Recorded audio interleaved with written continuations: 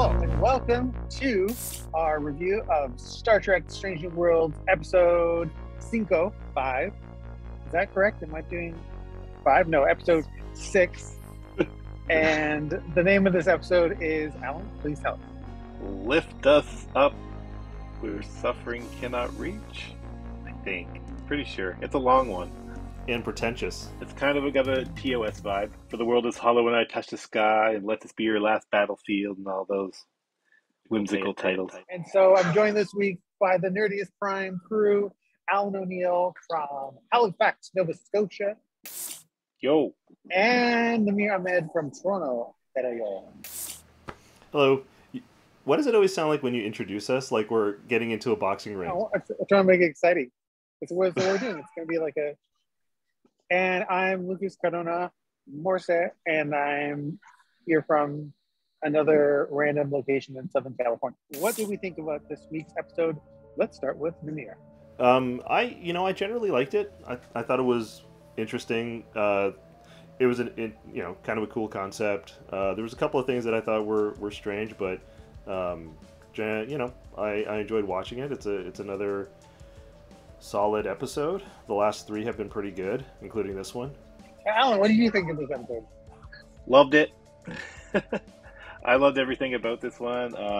It was a classic Star Trek type story, and I was kind of surprised by the ending with this one.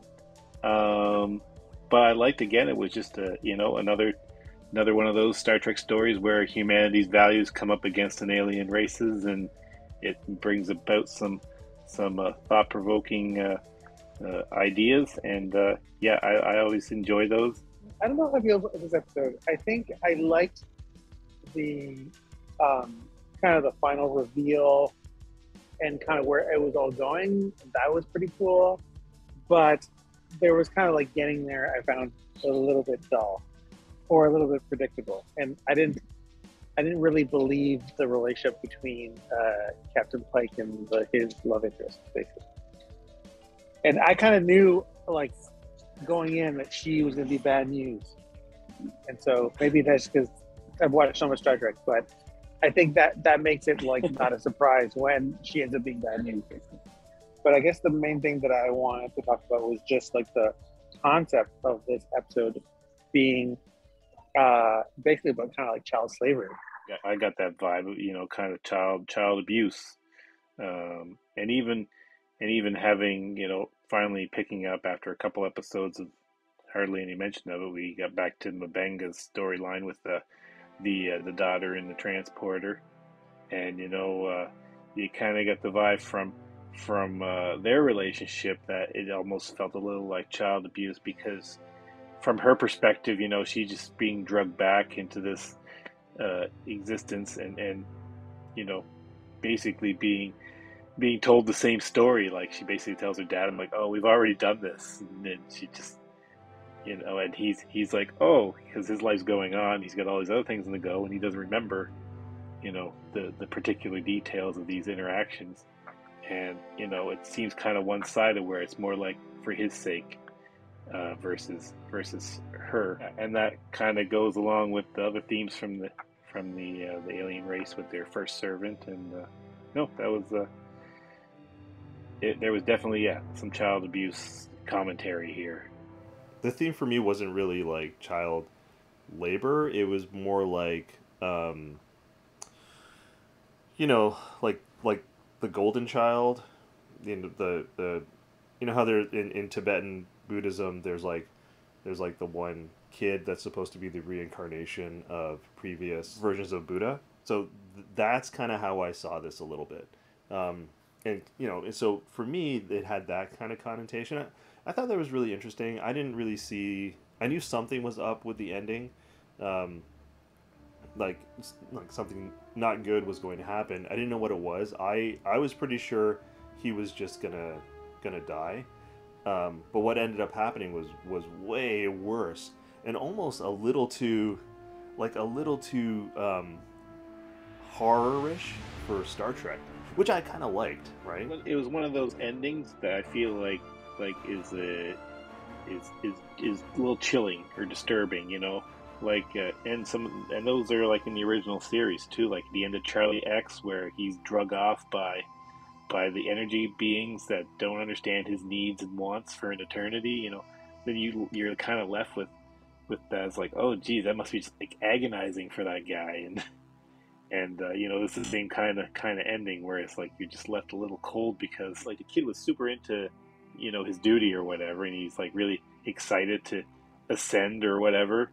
And then I was like, did he know what was coming or not? Because it seemed like once the wires started coming out of his face, he was like, holy fuck, this is not what I was anticipating. I thought I was going to be worshipped and run the world.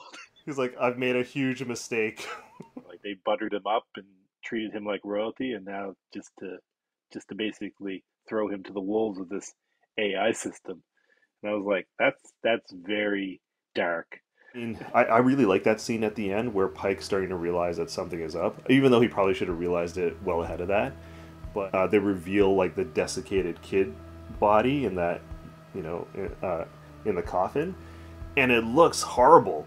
Like, oh my god, this is brutal. So I thought that was a great touch. So for me, that scene at the end made the episode, because it kind of went for it a little bit, which I thought was really great. I still don't really understand how, maybe they explained it and I kind of zoned out, but how those cities are sitting in the clouds. Like, how are they actually like floating? Yeah, it's like an AI that controls the hovering technology. But I think, but not just the hovering technology, basically everything in the city or on the planet. Yeah. And so they all benefit from this AI technology that needs the mind of a child to process, all those operations. I think my feeling about the episode in general was that I didn't really buy into the romance aspect of it. I think I understand why it's there, because so it really gives Pike, some sort of emotional stake and dilemma. But everything else in the episode, in other words, the twist of those pirates or whoever's trying to kidnap the child at the beginning, and the betrayal of the seeming betrayal of the father, the biological father of the boy.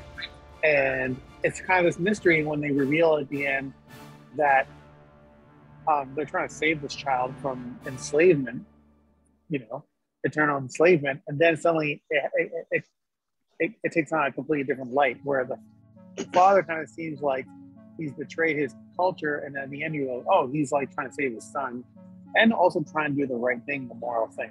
But I don't understand the plan for the father and what they were trying to do. It seemed overly complicated, when I think he could have just told Pike.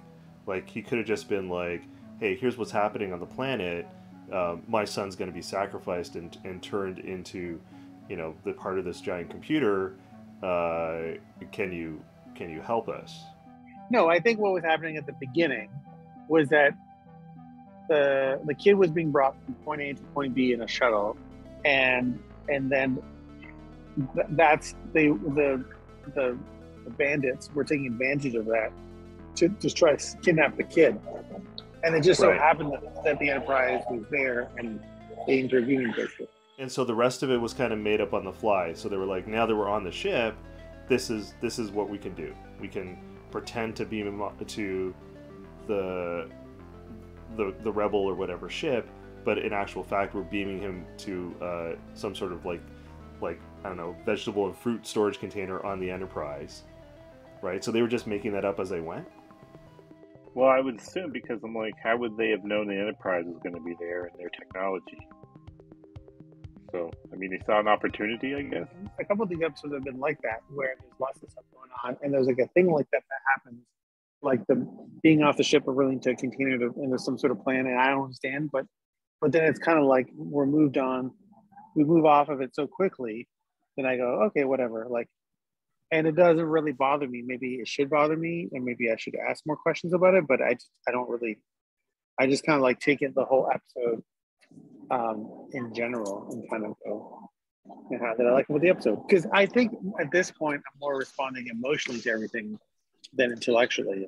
Like I just like too that they gave it the relationship for Pike. Like I kind of smiled when when they basically gave him a Woman of the Week, kind of like Kirk, a girl in every port. But I like that this one she had like a backstory and a previous relationship with him, which made you a little more invested in it. Because that's what I always thought was ridiculous in Star Trek, was that they would go to a planet, they meet somebody that they've never seen before in their life, they fall in love within like 48 hours, and then they're just ready to abandon their career in life to stay with this person. Because I mean, it's like, didn't that happen with like Dax in Deep Space Nine when she met that guy who was shifting dimensions? It's like, oh geez, you're gonna shift to another dimension. I gotta make a decision if I'm gonna abandon my entire career. And then, she tries and then it doesn't work. But that stuff happens all the time. Like Riker with the androgynous alien who wanted to be a girl. He fell in love with her within just the time they were in orbit, and was ready to like risk his career to rescue her. Everything happens at warp speed in the future. It's just nice that they actually give her, they give this stuff background, so it doesn't seem silly that he's willing to go overboard for this lady that he just met. I don't know. If I saw Captain Pike, and I would fall in love with him instantly. I mean, have you seen his hair? It's like a foot high. I just want to talk for a second about Captain Pike, because, and I feel like at least Alan will probably disagree with me, but I've been kind of watching his performance over the last 6 episodes, and the way that he portrays Captain Pike, it's kind of in this very, in style acting method of Hollywood right now, of like, I don't know how to explain it, but it's like kind of cool. Swagger. He's got swagger. Yeah, but it's a little bit like a Brad Pitt arrogant thing going on. Where he's a little bit condescending in the way that he talks to people, and it kind of drives me a little bit nuts, because I'm like, there's some. I don't know if you guys notice that, but it's like it's on the teetering edge of like just being like wanting me to punch him in the face a little bit. It's kind of built into his character anyway, because he knows he's basically indestructible because he knows his own death, and he's already been established that he's one of the most decorated captains in Starfleet, so he's probably got that that feather in his cap, and he probably is like overly confident and a little cocky. That's probably just his style. Yeah, you're giving me an in-universe reason why he's like that, and what I'm saying is, I think it's a you're choice. Just saying Anson Mount.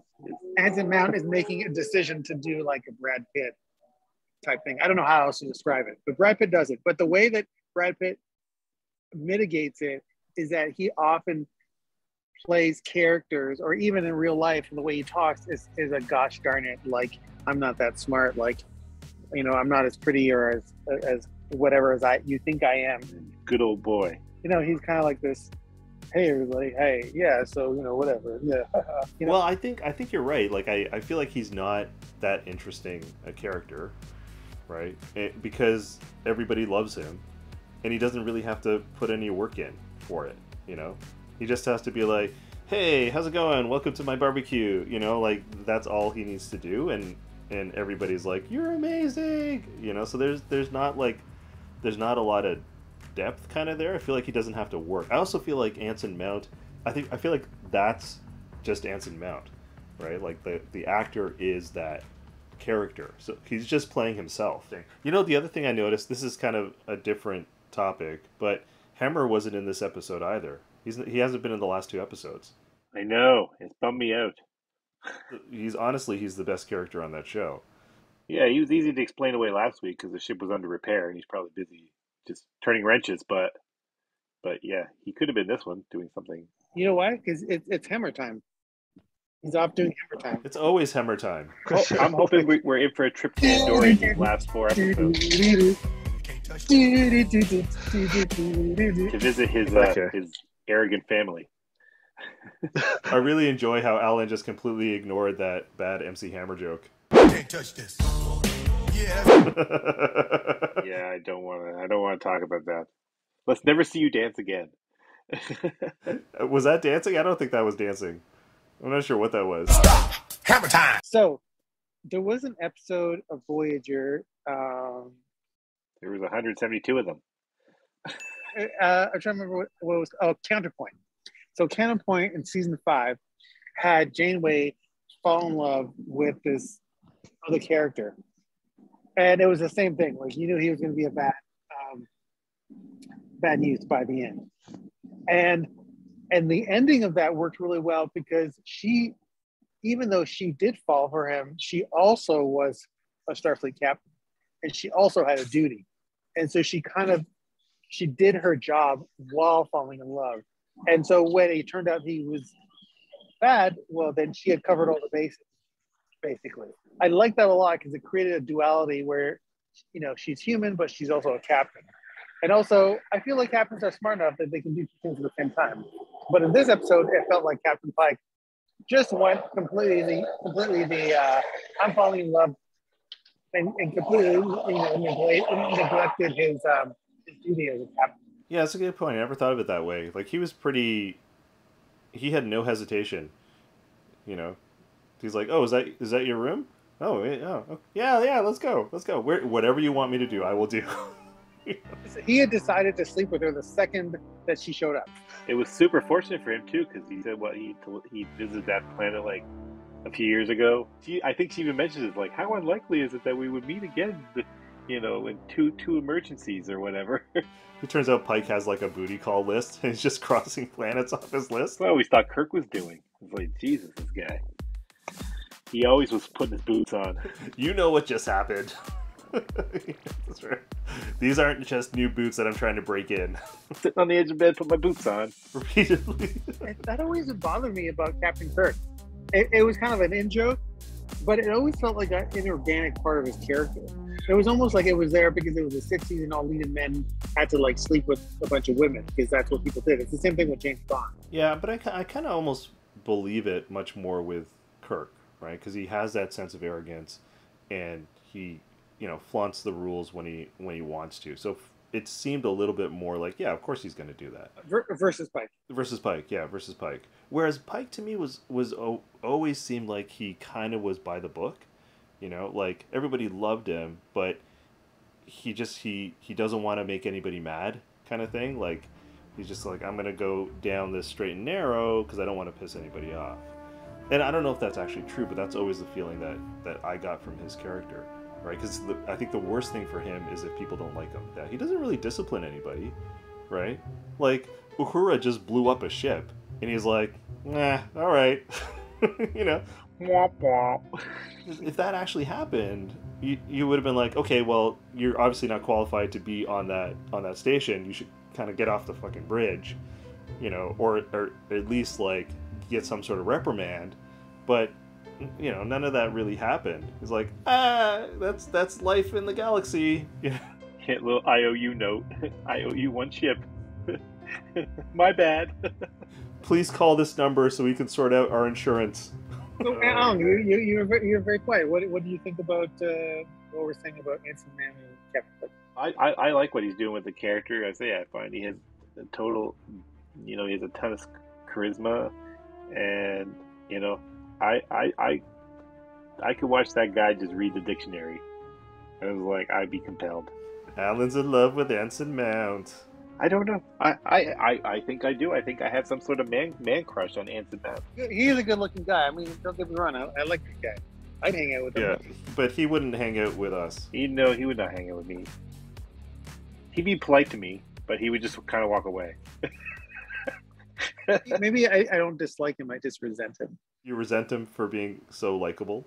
Yeah, and cool. Do you guys have something more to say? I think I kind of said everything I need to say for the episode. But yeah, this is comfort food for me. Like I love these ones that just make me stop and think, and that's what's I've always appreciated about Star Trek is that it makes me more thoughtful, and throughout my life this has become my moral compass has come from watching these people deal with these situations, because I'd be just like Pike in this situation. I'd be mortified that they were doing this to a child, and I'm like, your cities don't deserve to float, and you don't deserve to live in luxury if it means that this person has to be in misery. Anytime there's a moral dilemma in Star Trek, like I enjoy those stories. So I hope to see more of that type type of thing. And I do wish that Pike had struggled with it a little bit more, right? Like he really just like has to deal with it near the end, right? There's no real kind of debating, or there's no struggle. Like it would have been much more interesting if they had the reveal in the middle of the episode, and then they had the last third of it being kind of, what do we do about this, right? 'Cause that to me was always the interesting part of these types of Star Trek episodes, like that moral quandary. There was always some exploration of that, right? There was always just like, should we do this? What if we do? What if we go save the kid? What does that mean? We shouldn't save the kid. And then they come up with their solution at the end of it, even if it's not the one that the audience wants, right? But this didn't have that. It was just like, it felt like a kind of just like a twist reveal, and Pike didn't really have to struggle with it. Like the episode was just over. I guess I have one question, and then I want to do the sort of the wrap up. But what do you guys agree with Pike? Do you think that he should have prime directive, I can't do anything, wash his hands of it, or he should have basically kidnapped the kid? Do I agree with Pike? I don't know. What do you mean? You just left the kid behind, right? And he just left it. Is that what happened? Yeah, but there's nothing he could do at that point. I think he was taking his back as much as the kid was. Like, I think he saw that the kid wanted this the whole time. Like, why would Pike go willingly to this ceremony if he didn't expect to see something that was going to be beautiful and majestic? He's going to ascend to this throne and become this basically these people's god. Yeah. Did you guys find it weird that he wasn't asking any questions? Like, they were like, the kid is going to ascend, and he wasn't like, oh, what does that mean? What does ascend mean? He was never like curious, which I think is interesting about his character, because I feel like that's kind of something that feels right for his character. Like, he's not a curious guy. I mean, we as a viewer know something bad is coming, because that's the expectation in this sort of thing. It's not just going to be all wrapped up in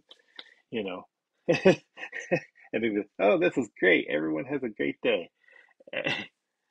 And and then but I think it was interesting that they went that route where Pike had to react on the fly. Like, he didn't have to struggle with this. Like, he had split second decision about what he could do in this situation, because the kids was like, fuck, what's going on? And then he was like, this ain't right. And they were all kind of coming to that realization in those final seconds, and there wasn't really much time to react. And he did what he could, but of course he was overpowered and knocked out. Yeah. Okay, so let's do our ratings for this episode. Let's start with Namir. Okay, I'm gonna give this one a 6 because of the twist ending with the desiccated kid corpse. That gets one more tick. Yeah, that's right. Yeah, that's exactly. Was that you in that coffin, Alan? So six for me. I'm gonna give this one an 8. It's my kind of Star Trek. It's pretty high mark, I think. But yeah, I just want to see more of this sort of story. And again, still an Anson Mount fanboy. This is very Captain Pike centric episode, and yeah, I just enjoy him on the screen. And we get to see him with his shirt off too. Oh yeah. Okay, I'm gonna give it a 7 out of 10. I'm really, I enjoy the episode in general. Enjoy the twist ending. There was just kind of like the ramp up elements of the ramp up that I didn't love. And and overall, I think it's safe to say at this point that I like this show. It's light years ahead of Star Trek Picard. I feel it's kind of like the best Star Trek show since Voyager, and so it's been a long time. It's been since 2001. Like, I had to wait 21 years. It's been a long time getting from there to here. Poor Enterprise gets no love. Hammer time.